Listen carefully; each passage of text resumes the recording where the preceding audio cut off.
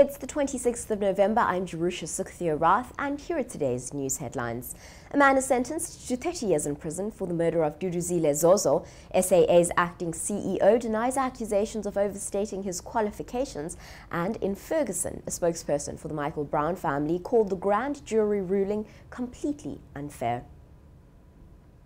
A man accused of killing a lesbian from Johannesburg has been sentenced to 30 years in prison.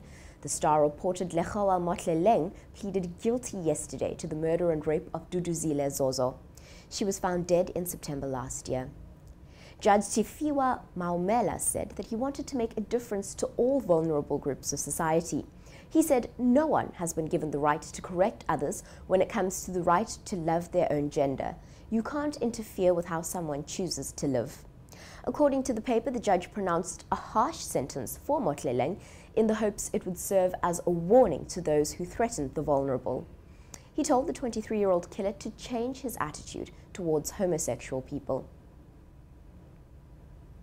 After reports in the Sunday Times suggesting the acting CEO of South African Airways had overstated his qualifications, CEO Nico Bezuidenhout said SAA, Mango's staff and Mango's board have always known that he did not have a degree.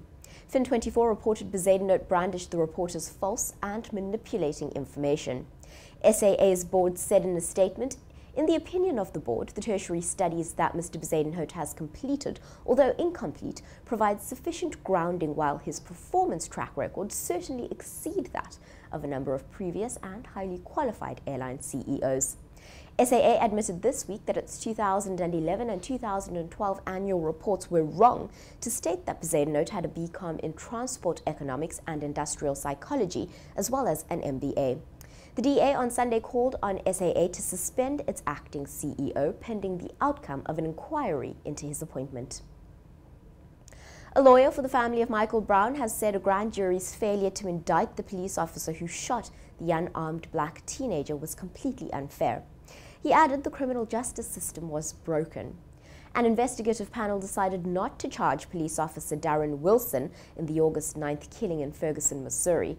In his first public comments since the shooting, 28-year-old Wilson told ABC News that he was sorry for Brown's death, but had a clear conscience. Brown and Wilson were involved in an altercation when Wilson shot Brown.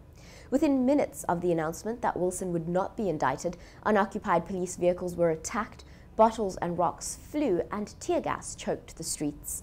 The Ferguson Fire Department reported blazes in at least 25 structures, and county police made 61 arrests. For these stories and more, stay tuned to News 24 Live.